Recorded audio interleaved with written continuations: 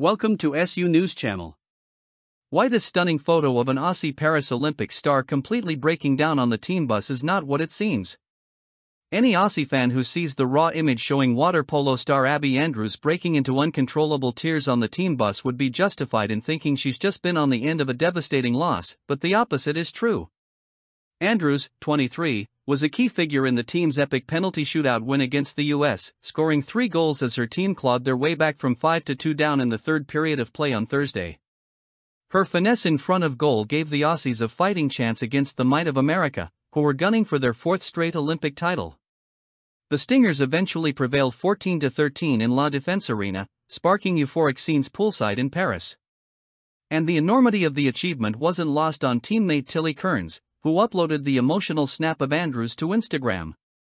The moving photo came with the accompanying caption, "First time for Australia in 24 years, one more to get #Olympics."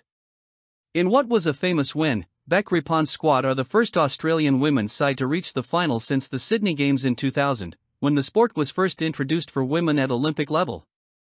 "I remember sitting in that grandstand in Sydney as a kid," Ripon said post-game. "Those players, from the 2000 Games, are still out there inspiring us. We look up to them and we are inspired by them, but we are trying to just make sure we drive it ourselves and we create our own slice of history and leave a legacy."